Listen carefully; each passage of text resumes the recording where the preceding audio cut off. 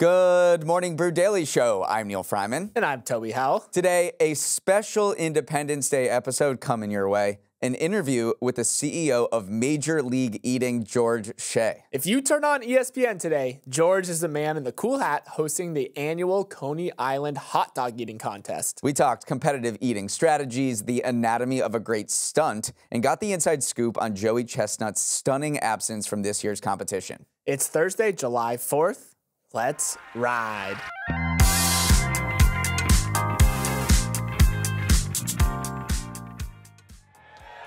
Today we burn bright.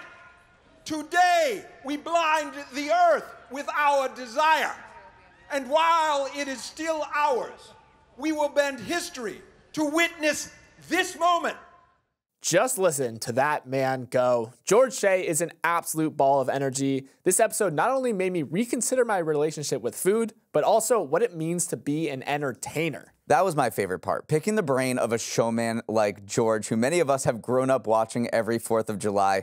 I learned a lot about how to be a better speaker and host. Outside of that, we of course dug into the Joey Chestnut situation, and it sounds like George is just as sad as we are that the world record holder won't be up there this year. Yeah, no, Joey just feels wrong. But George also gave us a few eaters to keep an eye on this year in the most wide open contest in 16 years. My favorite part of the show comes at the end, though. I asked George to introduce Neal as if he was a competitive eater, and it was pretty dang epic, so stick around for that. But before we jump in, a word from our sponsor, Meta AI. There is something so fundamentally human about our search for answers. Resources like village elders, books, and even search engines have always been around, but now we have the added advantage of being able to ask AI for help. And that's what makes Meta AI so special. First, it's embedded in the apps we all use daily: Instagram, WhatsApp, Facebook, and Messenger. But it also goes beyond just answers. It can summarize your notes, turn your words into images, while also weighing in on any question or how-tos you can toss its way. Plus, you can always have Meta AI respond like a village elder if that's how you want your answers packaged. Might just try that. Expand your world with Meta AI, now on Instagram, WhatsApp, Facebook, and Messenger. George, welcome to the show. It's so great to have you on. Thank you very much for having me. It's a very exciting week. It is an exciting week. So in an interview with Morning Brew last year, you said of the hot dog eating contest, what you really want is a controversy about a week out that focuses everybody on the event. Well, you certainly got it with Joey Chestnut this year. Given how central he's been to the competition, how are you making the most of your first joyless competition in the last 16 years, really? Well, look, without question, the focus a couple of weeks out, a week out, has been amazing for visibility. But throughout the process, I hoped that everything would be resolved and that he would be there, in which case you couldn't beat it, right? Sadly, we were not able to get there. We basically conceded on all points, you know what I'm saying? But he made, you know, it's always been his choice, and he made a choice to be with the troops in Fort Bliss in Texas, which I think is a great tribute to the troops and armed forces. So we support that 100%. But not having Joey there is going to change the contest dramatically. It really has become almost a tradition to watch him just dominate, and it's really like just watching him put that belt up in the air is part of the whole thing. With that said, it's going to be an amazing contest. So now we have 4 eaters, maybe 5, who are all going to be vying for the top spot. It will not be in the 70s. It will be in the 50s. But they're going to be really, really close. And what we're going to see is Patrick Bertoletti, James Webb, Jeffrey Esper, Nick Wherry, and maybe King Yamamoto of Japan really in the hunt for that win. So it won't be like, how many is Joey going to eat? It might be for the first time in many years, who is going to win? 100%. And look, I have my own suspicions. I cannot bet. There's lots of betting on this contest. It's going to be, in my view, between James Webb and Jeffrey Esper. That's my guess. But it's really hard to handicap King Yamamoto. And Patrick Bertoletti, remember, Patrick Bertoletti of Chicago, he's ranked number 9 in the world. Previously, he was ranked number 2. He took a hiatus. During that time, he ate 55 hot dogs and buns. So he can do that. James Webb has never eaten 55. Jeffrey Esper's never eaten 55. So Patrick has that path behind him. He might be able to do it. Is the 4th of July the best conditions for eating hot dogs? The best venue in terms of it's very hot, it's outside. Is that the best venue for it? Or could the record be broken elsewhere, indoor AC? Well, it's a very interesting question. So it is the best conditions given that it is the granddaddy of them all, in the heat, in the water, in the humidity, no matter what. That is the standard. However, you are entirely correct. If you go indoors, right, temperature controlled, Joey's gonna really get up there in the mid-70s, and everybody else will be elevated. All ships will rise. But it is very difficult in the heat, and in many ways, it is among the most intense contests. The pressure from the media, the pressure, on the timing, and then the actual heat of the event, like the physical heat of the event, all make it very difficult. Does this whole episode make you think, like, we need to get another Joey Chestnut? We have to get an heir to the throne. Are there any prospects out there that could possibly fill his shoes, like any glizzy Mozarts you're seeing? Yeah. Well, this is what you're always looking for, that Mozart, that unknown, the child out there, right. the future, the one eater. But I personally don't see anybody who can get in the mid-70s. I just don't. And you'd really need someone of very significant physical stature. Joey's quite broad. He's about 6'1", but he's very big. Like, not heavy, he's just big, his frame. And then on top of that, he has trained. And training doesn't mean just quantity, although he certainly does do that, I understand. I've never seen that. But it's, how do I eat the hot dogs? How do I get them in my mouth in the most efficient way? So while he's dunking, he's chewing. And while he's doing that, he's breathing in between. So I don't know the exact rhythm, but the rhythm is amazing, because if you think of eating 70-something hot dogs, or for that matter, 50 hot dogs in 10 minutes, you are really talking about a process that you can't just do casually. You just simply can't. It's truly staggering. I've never thought about eating 50 hot dogs in 10 minutes. You see LeBron dunk a basketball, but in the same vein is someone who's eating 50, 70 hot dogs. It truly is amazing. Let's shift gears to the media side of it a little bit. After the Joey Chestnut thing spilled over, Netflix swooped in and announced this big Labor Day hot dog eating contest, pitting Joey against his longtime rival, Kobayashi. Are you worried about Netflix or another streamer coming in and maybe taking the spotlight away from your Coney Island event? Well, yeah, I mean, no. The issue there is Joey came to us during negotiations, came to us late, and said, I've already signed with Netflix. He didn't say Netflix, he said a streaming platform. We guessed Netflix because that was out in the ether. I've signed with Netflix, and I've signed with Impossible. He didn't mention the Impossible brand. So those two things happened before we ever had a conversation. Netflix was not responding and saying, we'll save you, Joey, right? Like, we'll do a contest. That was already planned. We didn't, I think I speak for a lot of people when I say, Netflix is going to do this. Imitation is certainly the greatest form of flattery. What are they going to do? They're going to try to do the intros like I do them. Is someone going to be up in a straw hat? They better not do that. I know. But, to me, I think it's great. It's great for the fans. It's great for Joey. I assume they're making some money. So I'm all for that. That's fine. The conflict really came from the other issue, the rival brand. The Impossible Foods thing. Rewinding a bit, why was the 1990 hot dog eating contest such a formative experience for you? Well, look, when I started in '88, Jay Green ate 13 hot dogs and buns.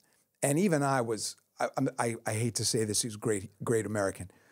I was not impressed. I was not blown away. And those were the dark days of the contest. It was not a great era. Then in the early 90s, Mike DeVito and Frank Hollywood De La Rosa came, pushed it up into the early 20s, right? And then you start saying, well, that's actually quite a bit.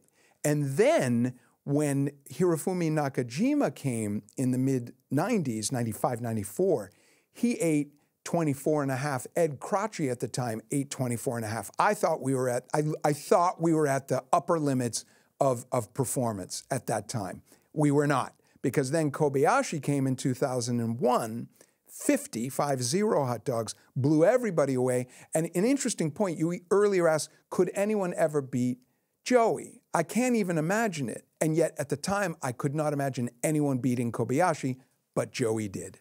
Well, we did have a question. What is the competitive eating record that will never be broken? Do you think it's this 71 from Chestnut. So Chestnut he did 74 on July 4 in 2020, and 76 after that. I cannot imagine 76 being broken, and this is why.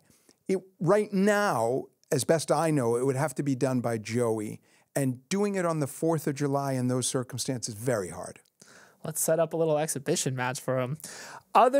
I want to talk about the idea of spectacle. You clearly saw the potential for spectacle early on in Nathan's hot dog eating contest. Is there anything you look at today, be it sport or something else, and say, man, this should be getting more attention if they just knew how to market it properly? Where do you see an opportunity space right now? Well, you know, it's an interesting thing. How do you match what I like to do with the contest with other sports? So you have something like cornhole, which frankly, I have to say, just even the name, the whole thing just seems so awkward to me. But I understand it, a lot of passion about that. A sport like that could use some more personality, in my view. Okay, they're doing a great job, but in my view, they could use some more energy, because is anyone ever going to look at cornhole and say, like, I gotta watch that, you know what I'm saying? And it's like curling in Canada. There's a real art there, right? But have you ever heard someone say, well, I would love to, but I'm gonna be watching the curling match? No, because you need to bring energy on top of it. If you're watching basketball with a live audience, football, it is right there for you, the physicality of it, the energy of it, the drama of it. There are many sports where that is not the case, eating included. If there was just an eating contest with 15 guys or gals just eating with no host, you'd walk away, right? So that is what I would like to bring to a lot of things. Do you know what sport I once saw? Pillow fighting. The pillow fighting started a league about 15 years ago. And I was like, how did we not think about this? This is perfect. But it wasn't, because it was just too cute, right? And they got a sponsorship from Budweiser, as I recall, and we were just going, what are we doing? We should have done that too. But it didn't work. There is something about competitive eating that maybe it's like, if mom doesn't like it, it's got to be fun. Something about it, or we are all obsessed with food, taking pictures of our lunch for Instagram. Something about competitive eating matched with the energy of the hosting really works. What did you see in eating? I saw personally back in the day absurdity, and I saw public relations possibilities. So when I was doing this, my boss, who's still alive at that time, he was my boss, Morty Matz, turns 100 in July. Okay, great press agent with Max Rosie back in the day doing the contest. And when I was first there, one of the guys cheated, and there was a cop there, and Max goes, get the cop to arrest him, get the cop to arrest him. And I was going, well, you ruined the contest. That would be so embarrassing. He goes, what are you talking about? There'll be controversy, right? So you really learned about what the contest could be in those moments. And, you know, as you've seen, there's lots and lots of ways to expand it through stunts, et cetera. And your wife is a writer for WWE and a former soap opera producer. What have you learned from her about creating spectacle? You know, it's so funny. So she was a soap opera executive producer and director for many, many years. And then coincidentally, when all the soaps went out in New York, she was out, right, like as everybody was. And she got a job with WWE. Now, I had been doing this for 25 years at the time, and she knew all about it. But it's actually, there are real parallels between what they call their promos, or whatever they call them, and what we're doing. I had never watched WWE. I'm not lying. I had never watched. I knew Chief Jay Strongbow. I knew all the stars, and I knew what the platform it was, but I never watched it. So I began watching it a little with her, and she's a great promo writer. She's now head of content for AEW, which is a rival league.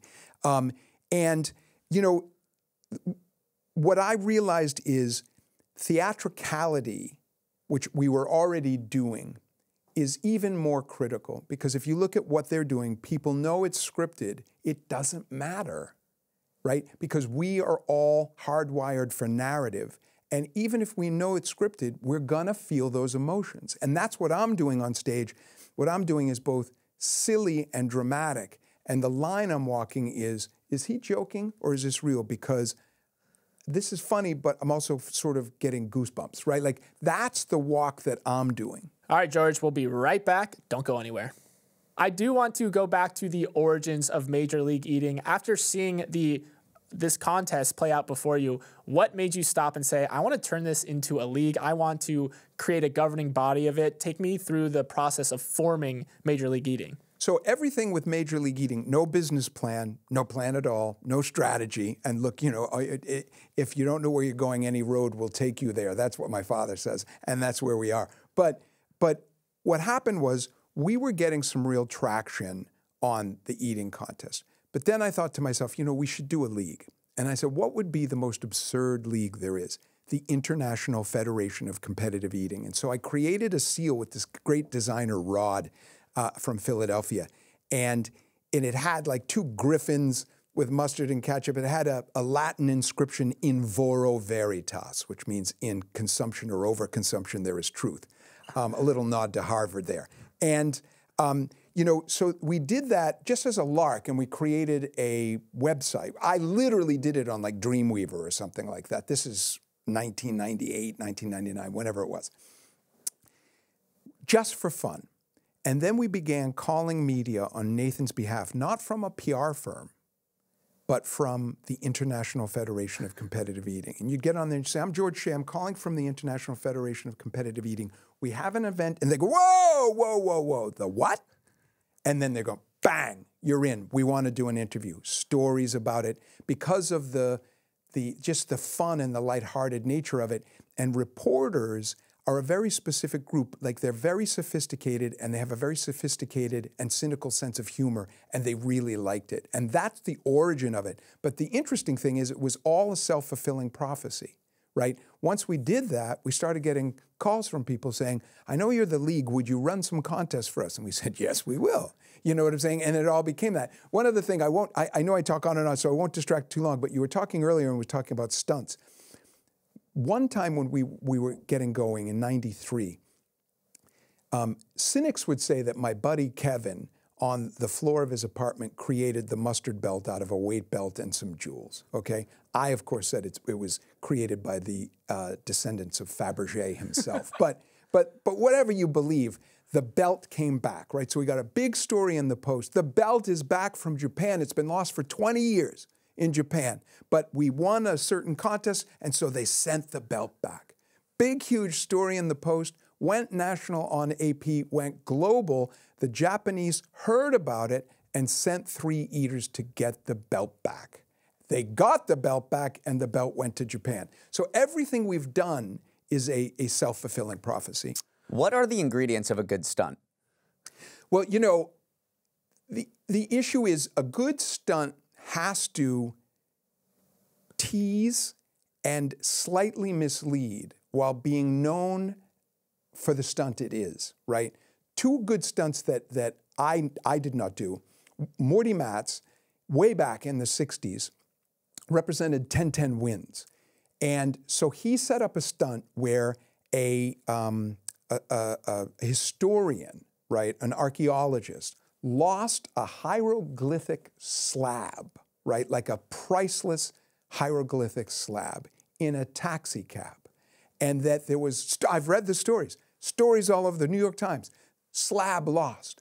And then they got the slab, right, and they brought it to the Brooklyn Museum for one of their archaeologists to read it.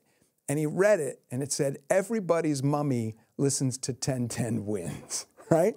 I mean, so you can't get down on him. First of all, on Coney Island, you can say anything you want. You can't get down on him for that because it's just fun. It's not a lie, it's fun. So getting back to competitive eating, what are the areas of growth that you're most excited about? For me, you know, if you take a look at this year, we have 6 eaters from countries around the world. We have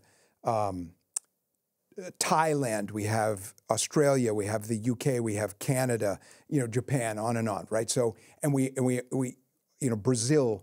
So that is very exciting to me because what you're seeing here is there are a lot of people doing food challenges globally. That all came from competitive eating because they really didn't used to exist. Also, the internet didn't exist. So maybe both of those forces created that. But you've got great guys coming in and women Mayoi Ebihara on the female side. And to me, seeing it become global is really fun. Now, we do events globally. England, we just did an event in Thailand and Bangkok last year, and the winner's going to be here. The difficulty is, a critical component, as we've discussed, in my view, is the presentation. So you can't go to Thailand, I can't go to Thailand or Spain and do what I do, right? You'd have to have a co-host. So that's a tricky thing, but it's gotten to the point where they're just okay with just the eating, not the show. Why doesn't pizza have a marquee eating contest? Seems like in terms of American foods, 1A, 1B, hot dog, pizza, is there something inherent to eating pizza that makes it less compelling than eating hot dogs? Yes. So this is a big thing that we go through all the time. We talk to new clients all the time. We want to do a contest. We're thinking pizza. We're thinking this, that, and the other. Well, those are boring. No one's going to get behind it. We've done pizza contests. We've done great ones, but they're never going to connect. What you want to do is lobster in Maine in August, right? You want to do chicken wings in Buffalo on Labor Day, which we do at the National Buffalo Wing Fest. You want to do something that has some magic, right? Baked beans, even kimchi. Oh, do you see what I'm saying? There are 10 pounds of baked beans in a minute 45, okay? But you want to do something where people are going, hard-boiled eggs, as basic as they sound, is actually great because you have Cool Hand Luke setting this, I think it was 50 hard-boiled eggs in an hour. Mickey Sudo can eat 104 hard-boiled eggs in 8 minutes. That has some panache. And pizza just doesn't have that? I mean, you could do a pizza contest in New Haven. Well, you know, I'm not saying pizza doesn't have it. We've done pizza contests with great success. Also, the good thing about pizza is everyone knows the benchmark, right? Like I can eat, if I get a regular size, full-size pizza, I can eat 4 slices. If I eat 5, I've really gone too far.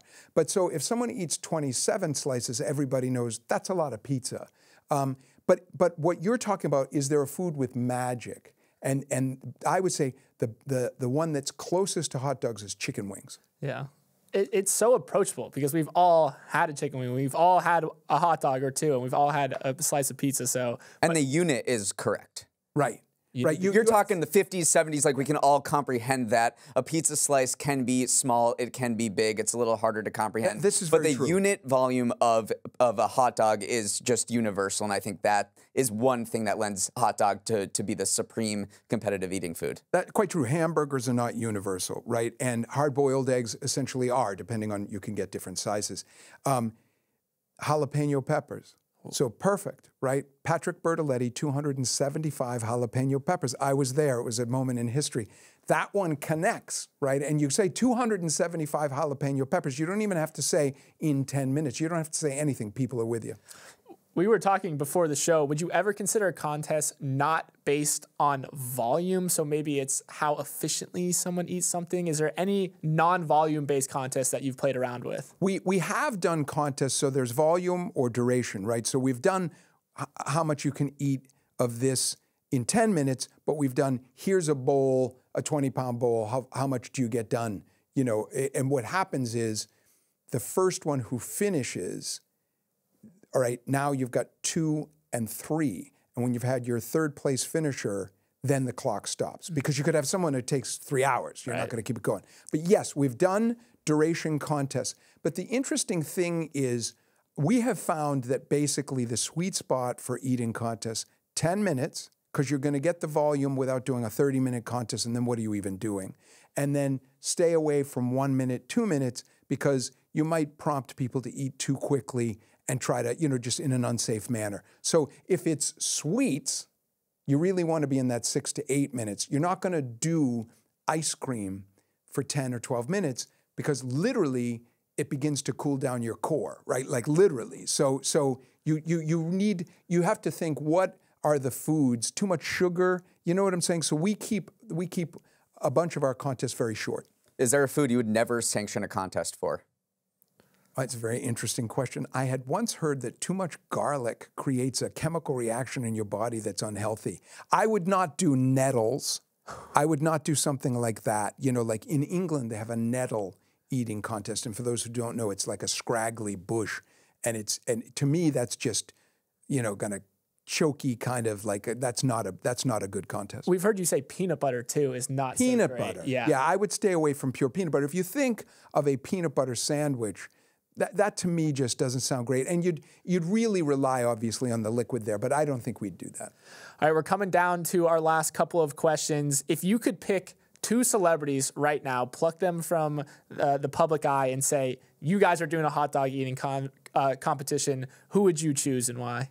Boy, it would be Joe Biden and Donald Trump. It would just settle the election right there. Smart answer right there. That would draw some Now, hype. the issue there is, I think the Republicans would be applauding. I see Donald Trump winning that because I don't see Joe as a gamer at the table. Well, you said bigger frame too, right? And he's big. He's 6'6", whatever. So, who'd be good celebrities? It's funny. We've had like Richard the Refrigerator Perry back in the day. Horrible performance. Big Cat from Barstool did really well. I think he ate 14 hot dogs, and he's not an eater at all. And he didn't get up there and just go like, I'm just dialing this in. He got up there, knocked out 14 hot dogs. So he would be a good celebrity to put against anyone, not the Refrigerator Perry, who I think ate 4.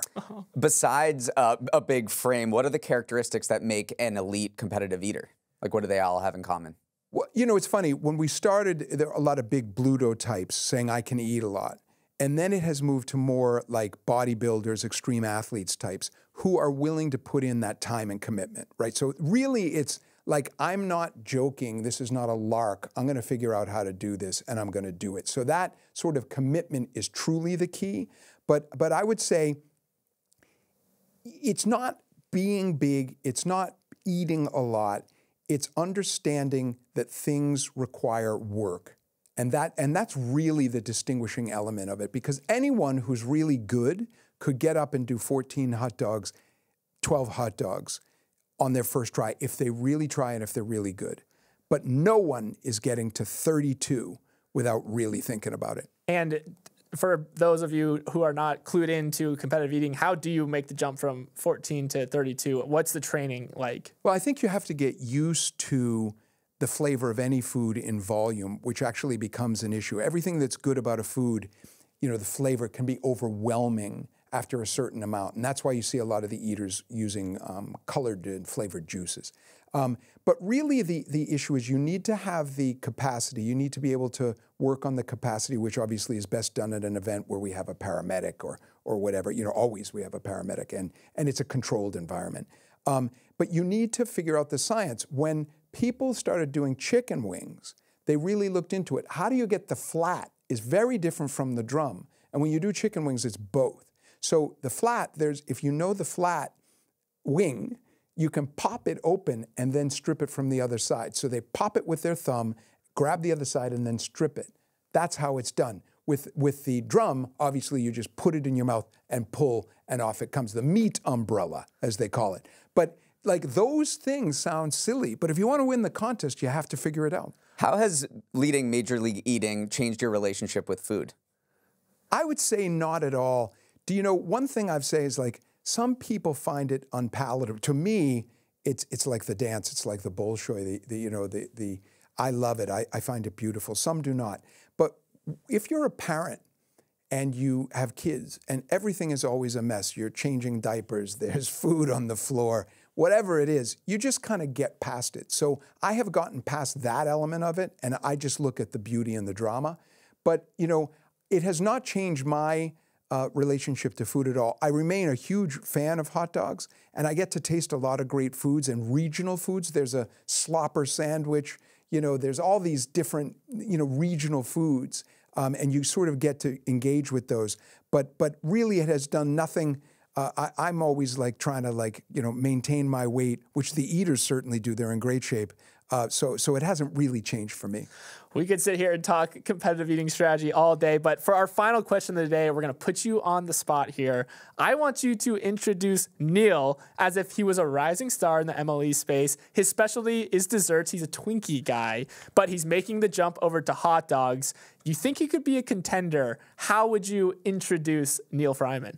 I have to stand up. You can stand up for this. Stand up for this. You're going to hear me if I stand? We'll hear you. We'll hear you. You got me? Yeah. Because the volume's going to go up. The volume's going to go up. Okay. Oh, God. One second. This is about to be the highlight of my life. I need to be able to move. I'm going to put the hat on if I can. Sure. Okay, Do what you got to do. Off. Get into character. That comes on. Oh, I can't do it with the speaker. You can take your headphones them off. Right? In a world of nothing, of barren hills and cracked earth and once proud oceans drained to sand, there will still be a monument to our existence. Bleached by the sun, perhaps, and blunted by time, but everlasting.